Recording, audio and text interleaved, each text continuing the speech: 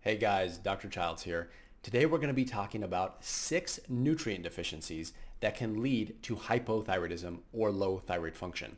The reason we care about this, or the reason you should care about this, is because these nutrient deficiencies are potentially reversible. They can be corrected. The good thing about nutrient deficiencies is that we're pretty good at replacing them. So if you find that you have any of these potential nutrient deficiencies that I'm going to be listing in just a second, that may be an opportunity for you to potentially reverse or to fix your thyroid problem. Now, there is a little bit of a catch-22, which I will explain here right now, and that is you need to understand this concept, and that is nutrients can cause hypothyroidism, but also hypothyroidism can cause nutrient deficiencies. Okay, so you kind of have to figure out, is your thyroid problem caused by the nutrient deficiency, or did your thyroid problem cause your nutrient deficiency? And if it is the case that your thyroid caused your nutrient deficiency, replacing it will help you feel better, but it won't cure or fix the problem. Okay, so you need to be aware of this connection. So regardless of your thyroid status, if you're newly diagnosed or if you've had thyroid problems in the past, this information is still going to be important and relevant for you. Just realize that, let's say if you find you have iodine deficiency, well actually that's a bad example, but let's say you have zinc deficiency and you replace that zinc deficiency, it doesn't guarantee you're going to fix your thyroid problem. It will still probably help you feel better, but it won't reverse or fix your thyroid problem necessarily, or automatically I should say. So how do you know if you have low thyroid function or hypothyroidism, which again, these are two words to describe the same condition? It just means you don't have enough thyroid hormone in the body. And when you don't have enough thyroid hormone, you tend to experience symptoms like dry skin, weight gain, hair loss, swelling, edema, constipation, poor digestion, low body temperature, and even other hormone problems. So if you have any of these symptoms, there's a pretty good chance that you have a thyroid problem. And that means these nutrients that we're going to be talking about become very important to you. So let's talk about these 6 nutrients.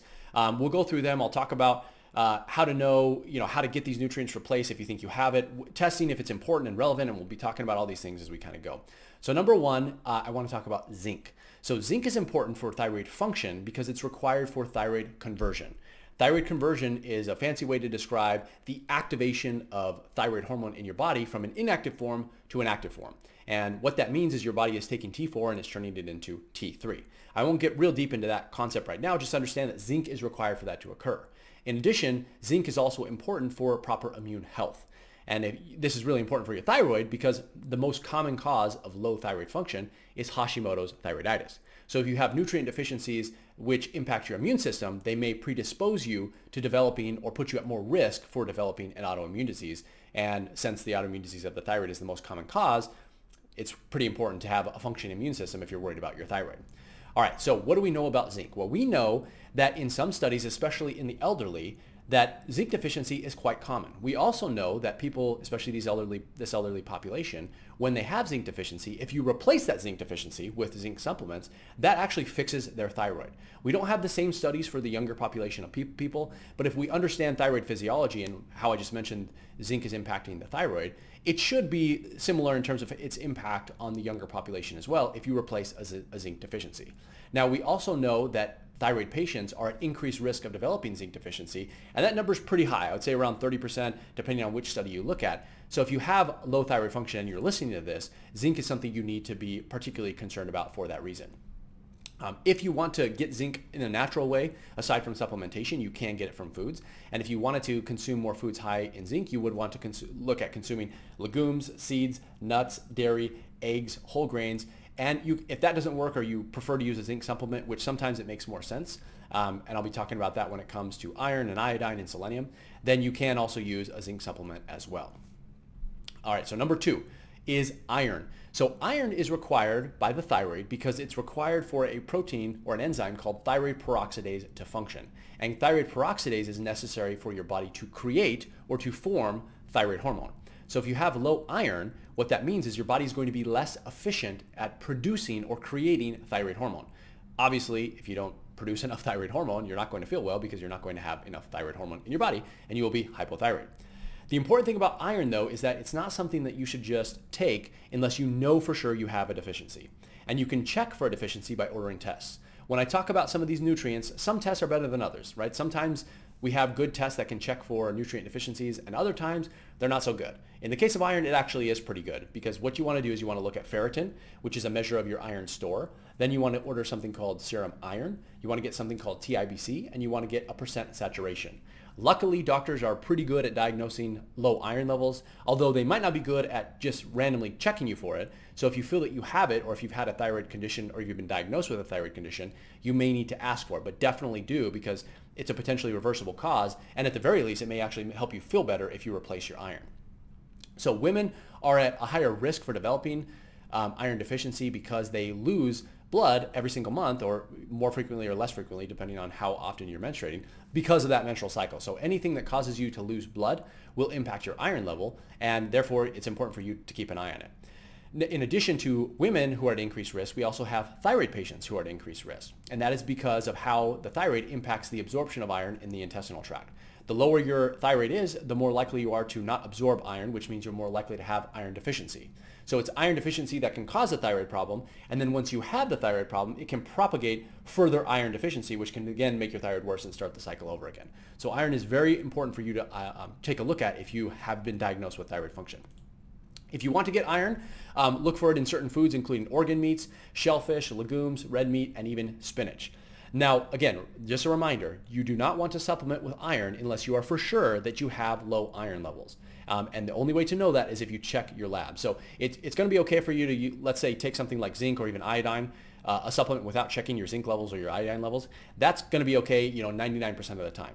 That's not true of iron. You do not want to take iron unless you absolutely know for sure that you don't have enough of it. And if you want to look at optimal levels on how to know if your iron is just right, and ferritin levels, I have blog posts on that. I have other videos on that as well. So I'd recommend that you check out those videos before you start supplementing with iron.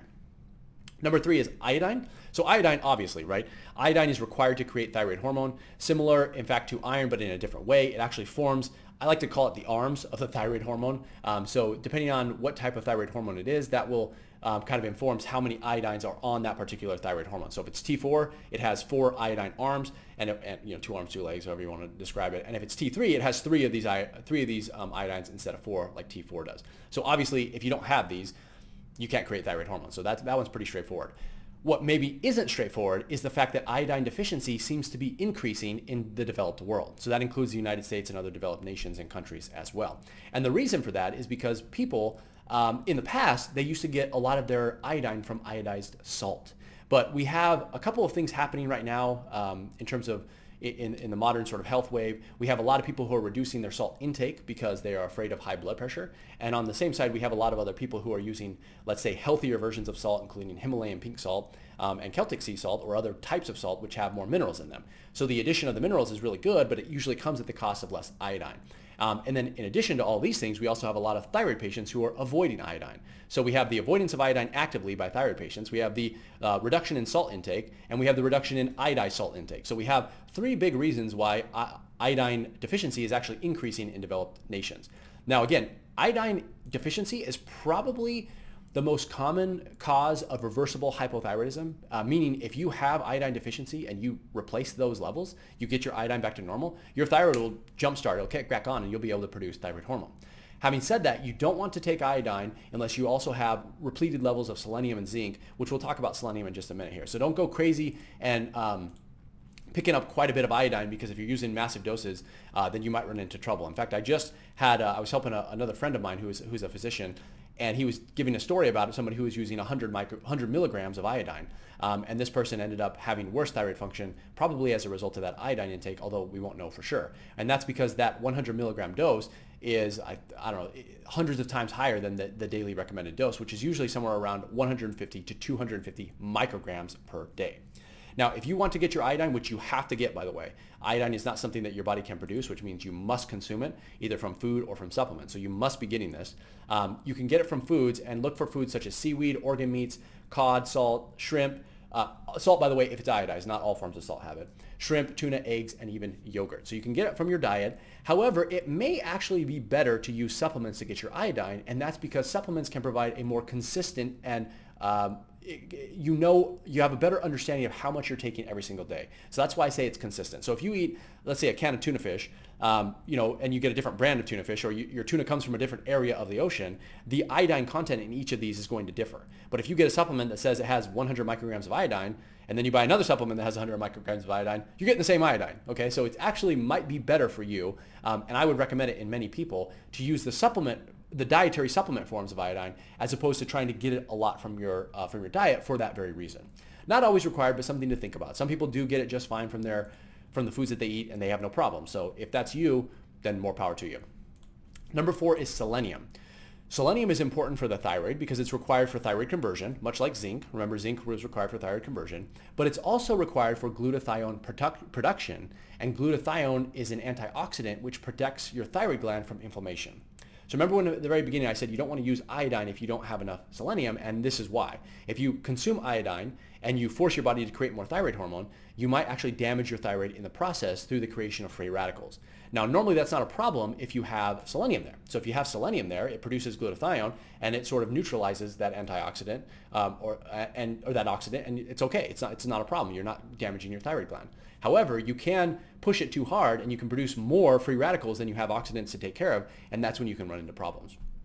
So selenium, much like zinc, is very important still for thyroid function, and we know that if you don't have enough selenium, you will have reversible thyroid problems, which again is really important. It's reversible. So if you replace your selenium, then that your thyroid function will return to whatever normal is for you. Okay, that's very important to understand. Number 2 is that selenium content in food kind of varies drastically because plants don't necessarily require selenium like they do other nutrients. They don't necessarily store it, but they do take it up from whatever's around them. And what that means is they're not regulating how much selenium is inside of the plant itself. They're just taking it up from their surroundings, which means that the selenium content of food in one state could be different than in another state, which could be different in another country, and so on. So if you're trying to get your selenium from 100% from your food, it can either lead you to getting too much, which is actually fairly common, and also too little, which is very common. So it's kind of hard to get that Goldilocks sort of level of selenium, which is why I think selenium, along with iodine, it probably makes more sense to use supplements to get your daily amount of selenium.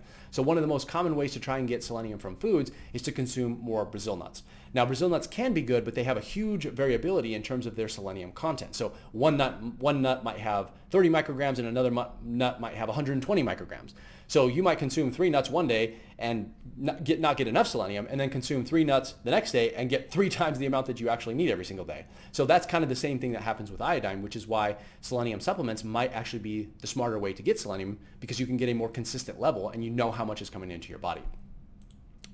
If you do want to use selenium supplements, then the range to use is about 100 to 200 micrograms per day. Some people will advocate in the range of 200 to 400 micrograms per day. I think the smaller doses are better, just to account for excess that you might be getting from your diet. Okay, so you don't want to push yourself too high, because selenium toxicity is a real thing. It can actually cause and mimic some thyroid problems, so do be aware of that.